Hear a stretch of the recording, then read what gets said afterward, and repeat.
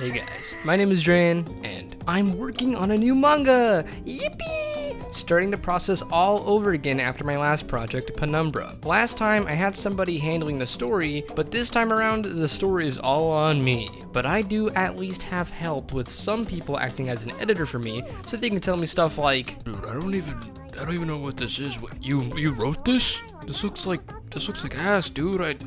Could you make it better? and then I say, okay! Starting all over again means I have to freshen up on all the things that I've learned from making tons of comics in the past. Mainly story stuff because that's the most important thing, not so much the art. Now, so a bonus tip for any of you beginners. That's a very cool tip. That's a very prestigious tip from me, exclusively. So I thought to share some tips if you're starting out, or even if you're making manga right now. These tips are ones I picked up through experience and researching over the years, so I hope they're helpful. So without further ado, let's start. Tip number 1. Say it with me now. Ready? Oh, brother, this guy stinks! Oh, okay. Relatability! Whether it be through feelings, actions, scenarios, or events, relatability can seriously make readers connect with your work. I'll give you an example at how strong relatability can be. In a cold, dark, desolate fantasy world, there's a knight who regularly goes out on his shift to go slay demons around the city. Take this, you foul beast. Hey-ya! It's a hard day's work, but he knows when he goes back to the city, he'll be treated right and he'll have some food to eat. The knight goes back to the city, buys some meat on his way back, and goes home to cook it. A few sizzles later, it's done and it smells great. Oh, it smells so good and fucking tasty, dude. After a long 8-hour journey, he can finally sit down and eat some delicious food. Oh, I'm gonna season this with like salt, pepper, man. I'll even put some cheese on this from the local farm. Oh shit! He's mentally defeated. The food. It's dropped. It's everywhere. On the dirty fucking ground. It slipped and I fell. The knight looks up almost in a refusal to look down. The reality that he just dropped the meal he'd been waiting for after a long day's work is awaiting him. No, oh my, no. Watching someone go through the scenario is a lot like someone just talking to you and saying, hey man, you ever accidentally dropped some really good food you bought? Even for a second, you remember when that did happen to you and how you felt. This is all to say that no matter the setting, time, or place, relatability can find its way in your story. Even if it's not much, it stays memorable to the person reading it. At least for the chapter it's from. It can even be something as little as that one scene from One Punch Man where he struggles to catch a fly. Or it can be something even more insignificant like a character stubbing their toe. Ah!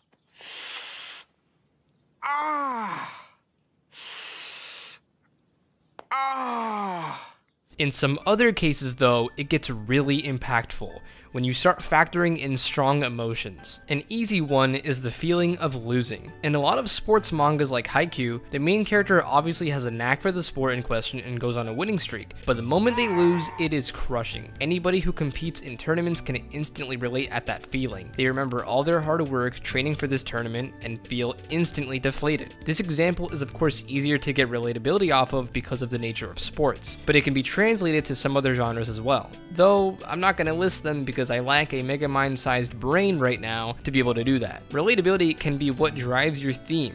A generic one is simply the theme of never giving up. Seeing a character go through hardships that are difficult to even imagine can inspire people reading it to never give up, despite what life throws at them. This is just something I thought of from the top of my head, but you get it.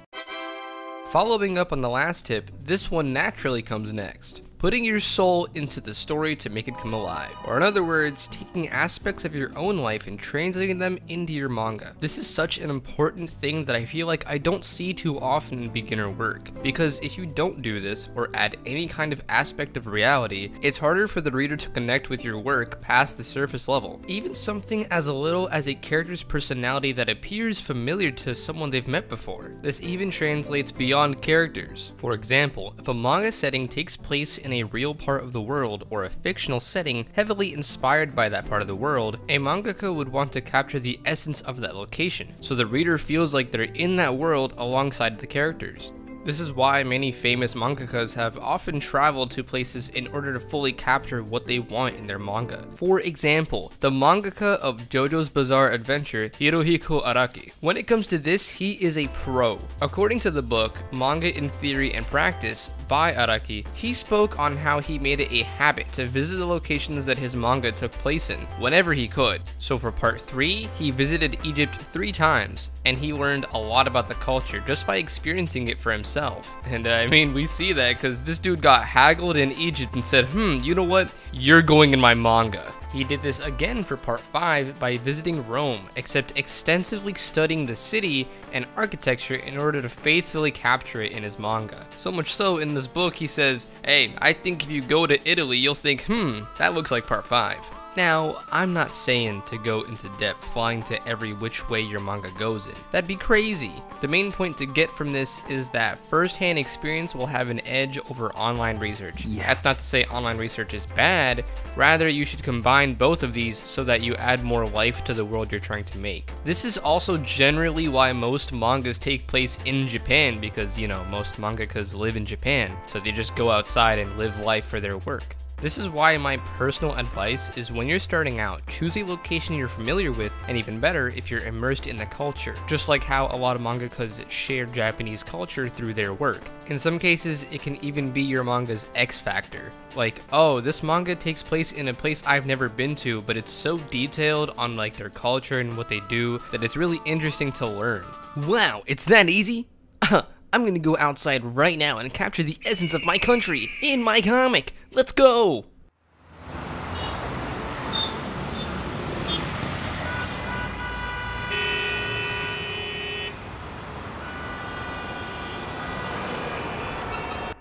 Never mind, I'm just gonna make up some fantasy land or something. Priorities and the importance of establishing. I've said this tip before in a previous video, but it doesn't hurt to say it again, as it's good to keep in mind. In my last video, I said that when I make manga, I go in this order: plot and theme, characters, and then world building. This isn't an all-encompassing rule, this is just what I do to create a strong foundation, which is the main idea behind this tip. Now, I know when we're all watching our favorite anime or manga with a deep and interesting world, you can often feel inspired to make your own, and that's totally normal and okay. And don't throw away that ambition if it's still something you want to do, because you can do it. We'll all have our One Piece world someday. But when you're making rice, you need water and heat. Like, rice is fucking awesome, I love rice, but you can't make it without the foundation that brings it to life. Sorry, I just like eating rice. I'm really craving rice right now. What I'm trying to say is focus on the plot at hand, then your characters. As your characters grow, the world around them grows, and often it gets easier to create a world based on who your characters are. Like, how did this character become like this? And from there you can talk about the kind of environment they grew up in, which is world building, yay! World building is fun, but it is definitely the thing that takes the longest to do, and sometimes it's never ending, like a certain anime. We all love One Piece on this channel, don't worry. There's a belief that a manga can still be good as long as it has an interesting character. That characters make the manga, meaning if the character is so good and interesting, they can straight up just be in a void of a world. Yes! I'm talking empty open world games. I'm talking the amount of white space in between panels on a webtoon, and even the one house from Courage the Cowardly Dog. The character can be so interesting that people will not care about the environment, rather they're just there to see more of the character and what choices they make. Characters can carry the whole franchise on their back sometimes, so world building can definitely wait. Start small. This also ties into the last tip. Creating a manga is a lot of work, and sometimes so much work that it's easy to put off for a long time, to the point where it's not even happening for months, years, or ever. Which is why if you're starting your first manga ever, your wee little comic, start small and basic. It doesn't need to shatter the manga leaderboards, it doesn't need to be this huge grand thing that you drip tease all over your Twitter, no. It can simply just be something basic, but interesting. And who knows, it may garner some attraction anyhow, but you won't know that until you put it out there. Putting your work out there as a complete product allows you and others to read it, which, obviously, it means you can see what to improve on more easily. Whereas if I showed you 50 work in progress pages, you'd say, oh, that looks cool.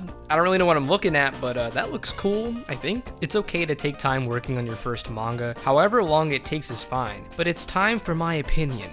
That's right, an opinion. In my opinion, I think you should get something out ASAP and not take a whole year on it. Back when I was first getting into manga, I set a goal for myself to create a chapter once a month. Now mind you, I wasn't perfect at it. Sometimes I'd make a short chapter of like 5 pages, but I aimed to just get something done after procrastinating so much. Because of that, I ended up making about 107 pages of this manga that I made mostly for myself to get better. If you're wondering what it was about the slapping sport, because at the time it was really starting to make waves, and I thought, wow, that sounds really stupid, but I wonder what it'd be like as a shonen, so I just did it. I didn't bank on it getting me anywhere, I didn't make it for anybody, it was purely just to release something that can be read and consumed like a manga, even if it wasn't completed. I've seen many people aspire to make a manga, and it takes a long time, which is fine. Like, it's normal for these things to take a long time. But my point is, when you're first starting out, with none to some mangas under your belt, your main goal should be to create something like a one-shot and get them out there while also not taking a crazy long time on one singular project. Even if the pages are small, or have little panels, or even if it starts out as a novel, something is better than nothing. Lastly,